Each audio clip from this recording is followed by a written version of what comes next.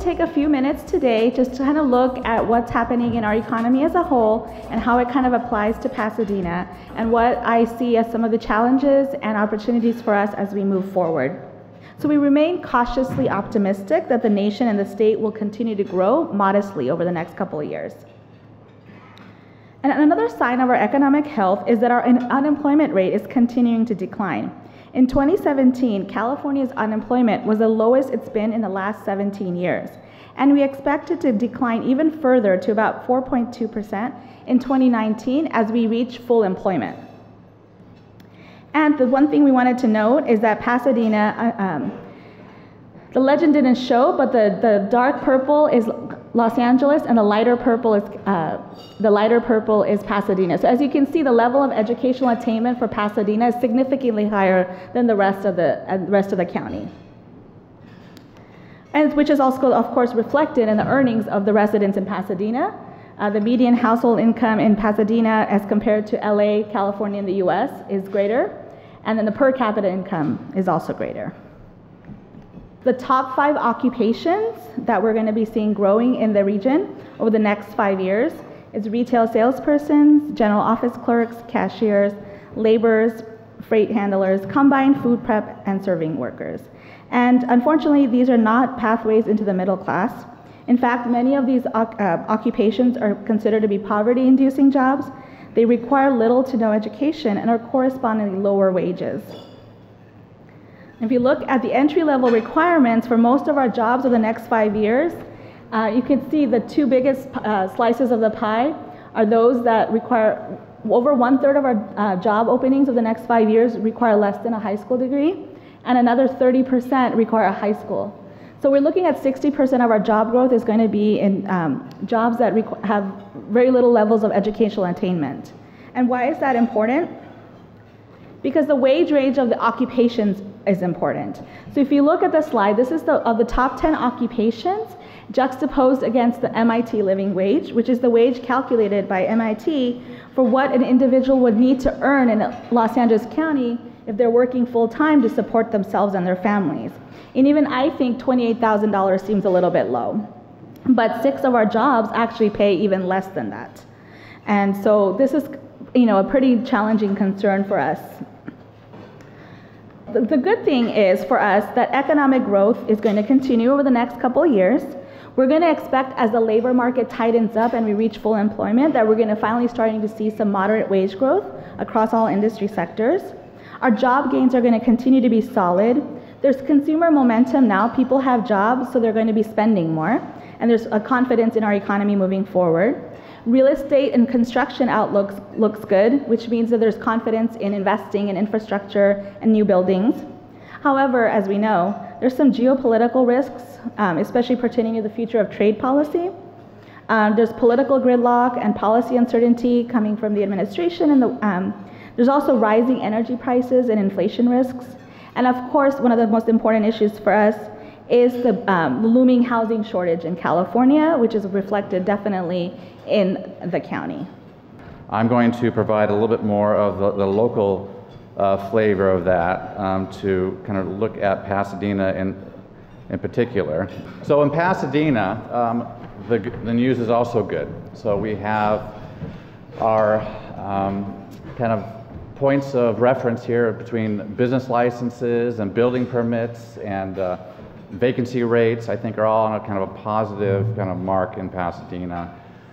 Some are flat. Our vacancy rates for retail and for office space are healthy, but not as healthy as we'd want them to be. But still, most of the kind of trends are positive there. I want to start off with GM Cruise as one of those companies that are growing, initiated by OE Waves and the LiDAR technology that they developed. They sold a division to General Motors for autonomous vehicles. They're out in East Pasadena, and they are growing. Bluebeam is a company that has kind of ancillary connection with JPL. One of JPL's contractors was working years ago to share engineering drawings. They ultimately set up a software system for architects and engineers to communicate. They've been hiring in Pasadena, and we've loved that business model and hope to see more of that. OpenX is at Lake and Walnut. They are a kind of a trading group between people that are selling and buying ads online, and they've been successful. Spokeo on South Los Robles helps people find information on consumers, but also they help law enforcement with getting people's kind of public records aggregated along with social media. They've been hiring people and on a few different growth spurts in town. Tetra Tech has had their headquarters in Pasadena for a number of years. They're out in East Pasadena. They are not necessarily hiring more people in town, but they are buying more and more companies internationally when it comes to civil engineering and really kind of water technology. Lots to do with how water is managed and consumed. That's really their primary niche, and we're happy to have them growing and successful in Pasadena. Open Trade, a new group in Old Pasadena that helps with wholesaling automobile sales. Fox Dealer helps automobile dealerships with their web services, and they were ranked 41 in Inc. magazine's fastest growing companies this year.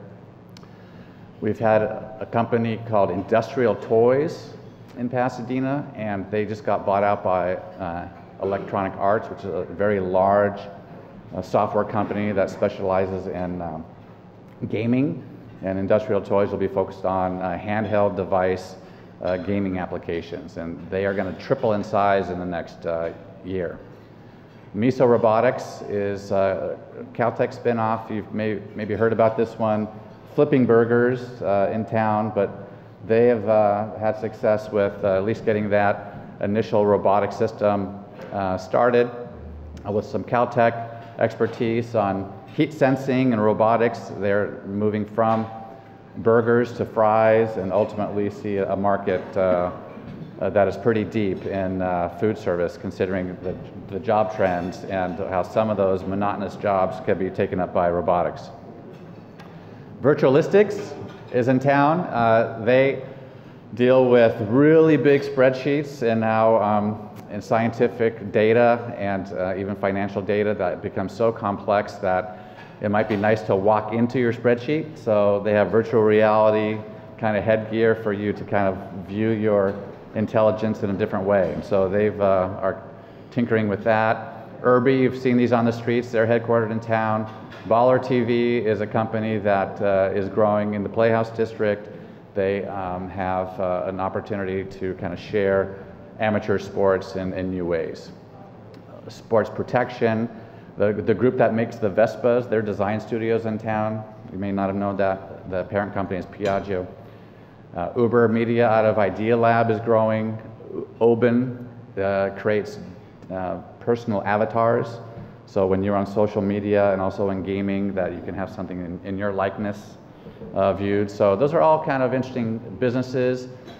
Others that are hidden, but also big employers, the large telescope projects. There are 3 really large telescope projects happening internationally. 2 are in Pasadena, one led by Carnegie Observatories, the Giant Magellan Telescope. They're out in East Pasadena. And the Caltech led a 30-meter telescope project that is over here near Parsons in office space. But hundreds of mechanical, electrical engineers working in town on those projects, and most people don't know about them. A new one is Amazon Web Services. No, we did not get the headquarters or for Amazon, but we do have a footprint in town that is worth noting. Amazon Web Services is one of the largest kind of money makers for that company.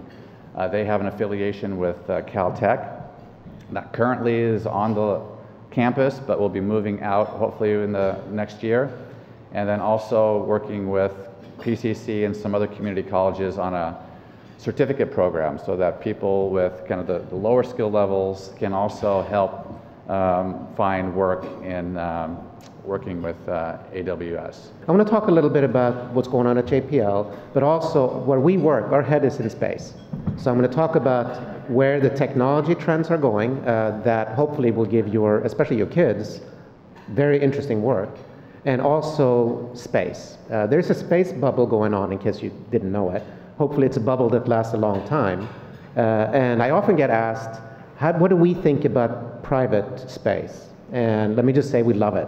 So now I'm going to talk about technology waves. All these waves build to one giant tsunami, one giant technology wave. And you can probably guess what it is.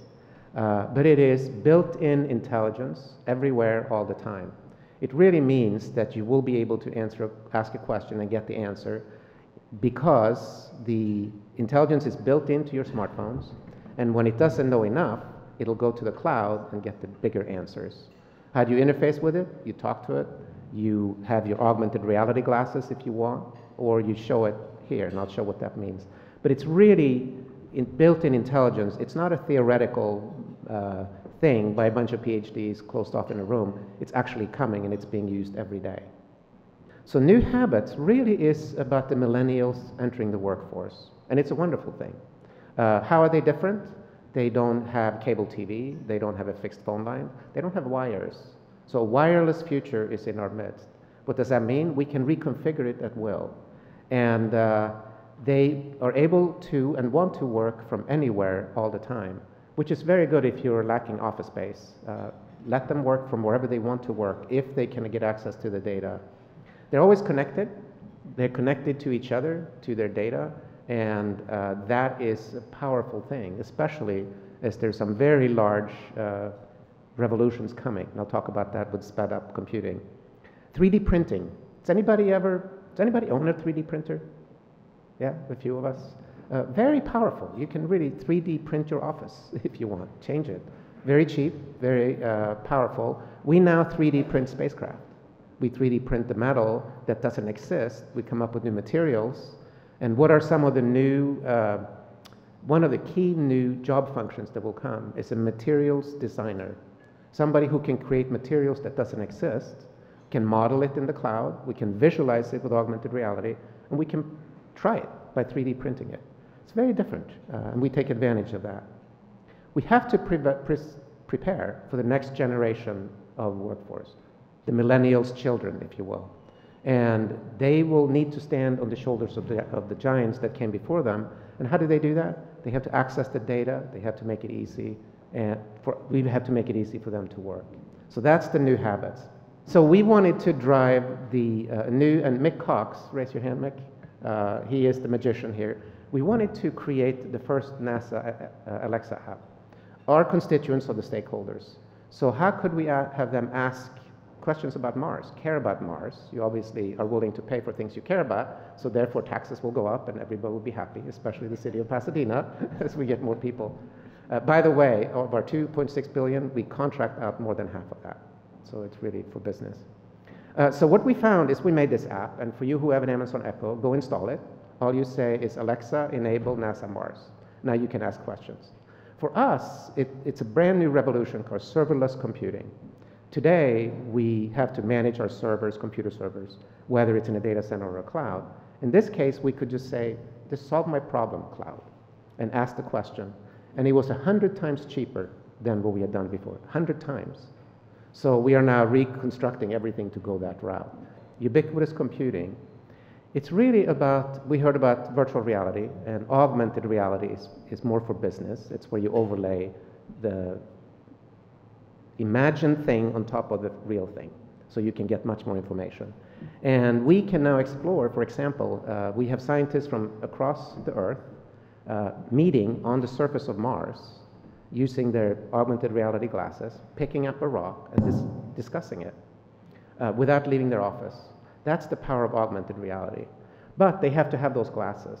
So I asked a friend at JPL, and now it's becoming available on my second brain.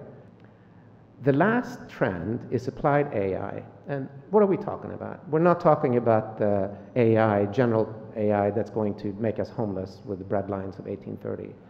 Are we talking about Arnold and Skynet? No. We're talking about narrow AI, the self-driving cars, the technology that finds cancer by looking at the images. That's what we're focusing on. So focusing less on what it is and focusing more on what it does, which is intelligent assistance, or IA, that makes the people faster, to make decisions faster, gets into all the data and presents it to the human, then the human makes the decision, is the next wave. And just like with your smartphone, it may tell you your health, but you will decide what to do with it. A lot of people think that the economic outlook for healthcare is pretty bleak. I'm not one of those. I do believe there is a light at the end of the tunnel. Unfortunately, because of the economic situation in healthcare, that light has been turned out. But I do believe that there's good things coming in healthcare. And so I'll try and give sort of an overview of what we do at Shriners and try and intersperse into that some of the challenges in the healthcare field today. It applies to Shriners to a certain extent, but to healthcare in general, we'll try and point that out as well. And so our partnership with Huntington has really been something that has made qualitative sense for us as well as financial sense. We monitor the quality outcomes at Huntington Hospital for our inpatients, and we've had absolutely zero harm and zero adverse outcomes in the 2+ years that we've been working with Huntington Hospital. Our patient satisfaction in Huntington Hospital is off the charts good.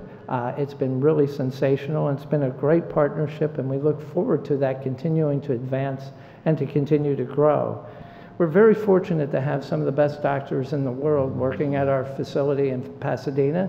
They're consistently recognized as top doctors in Los Angeles, top doctors in Pasadena, and even the designation as super doctors throughout Los Angeles County. The beauty is that they not only are tremendous clinicians, they have an academic approach, pushing research as well as education of the future professionals, but most importantly, they have compassionate hearts. They're at Shriners because they believe in the mission, and that's what's really exciting and makes the physicians and medical staff and clinical staff so special. So there's still lots of challenges that we face, even though we've gone through this transformational move. We do believe that children are cared for as close to home as possible, and that is really tough given the market that we serve. Patients live in Tijuana, Mexico, Culiacan, Hermosillo, Mexico, Phoenix, Tucson, you name it. Historically, they have come to Los Angeles or to now Pasadena for their care. And we're finding, as Tom's wonderful presentation showed, you know, that's not what people really want either anymore. As they're getting used to having everything on their smartphone, the consumerism movement in healthcare has really taken hold, and people want convenience, efficiency, and they actually want a location that is close to them. Quality is a given in terms of their expectations. So we are having to change and say Shriners has to move from saying everybody come to us, and we've got to get on the road and get out to everybody. And so we've been really trying hard to do that and to really cast a wide net into the communities that surround us and bringing the Shriners care out to communities. Some of the new things that we continue to adapt to is telemedicine and telehealth, and really doing that throughout this massive region that we serve. I think we're just scratching the surface there, as Tom's presentation pointed out.